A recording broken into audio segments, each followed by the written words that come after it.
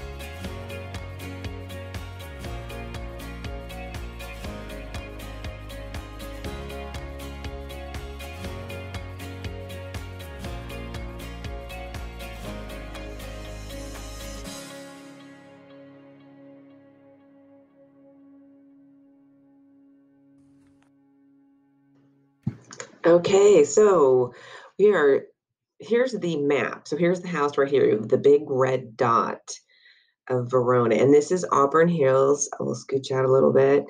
Here's Auburn Hills. Here's the patio home complex where this home that we are seeing in this video is. And just wanted to scroll out. A bunch of new homes are going over on this side to the east of it. And just want to give you kind of layout where it is. Auburn Hills Golf Course is just north of it. And it's on the west side of town, so really close to Kellogg, which is great because if you go Kellogg toward the right side is going east, you are going to downtown. Bunch of car dealers are located over here. And let's just scroll out a little bit more just to kind of give you the whole lay of the land where it is. So it's on the west side, a little further out west, a little further west than the airport, but yet not quite to Goddard. So let's scroll back in. And this just kind of shows you, so, okay, the house is down here. Again, Auburn Hills, but you got Dillons, this great section over here, a bunch of stores, some food locations, obviously Auburn Spirits, a liquor store, Walgreens, Ameritrust. And then you go down here a little ways, 12 restaurants, a great restaurant, more high-end restaurant, absolutely amazing, great drinks, great food. Felipe's Mexican restaurant right south of here. And then you got the cemetery here, and just want to go over here because there's this complex coming in, this Genesis Sports Complex. And here's Goddard over to the further west. So that's definitely further in a smaller town, but just to kind of show you that complex, it's going to be great. I'm not sure if it's open at this point. So anyways, that gives you the lay of land of where Auburn Hills is, right around here. And that's where the house we have looked at in this video. As always, thank you so much for watching my videos. Reach out, put any questions in the comment section below.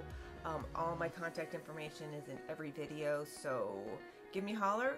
I'd like to help you out with anything real estate related to Wichita, homes, neighborhoods, what's there to do in this city, and everything in between. So thanks for watching. Have a great day.